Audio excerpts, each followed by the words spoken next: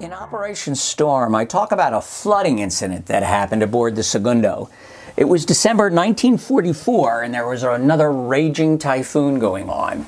The sub was on the surface recharging its batteries. It was late at night, and Lieutenant Vic Horgan was in his bunk. He could feel the sub getting out of sync with the waves. Before anybody knew exactly what was happening, the Segundo nosedived into a trough, and a wave broke over the bridge, and the water poured down into the conning tower. Well, before anybody could actually recover, another wave came and it drove the sub down 36 feet.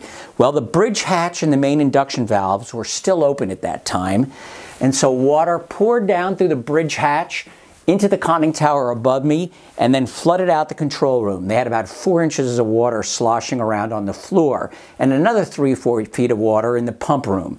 Well, it was a disaster, particularly because the ventilation system of the sub acted as a conduit and channeled the seawater throughout the sub. So the radio shack was wiped out. Most of the submarine's compasses were inactive, so navigation was no good.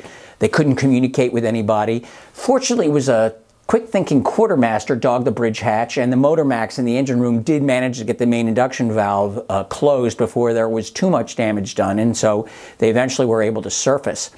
Fulp, who was skipper at the time, was really concerned they might have lost their lookouts, just as they had lost Saunders a few days before.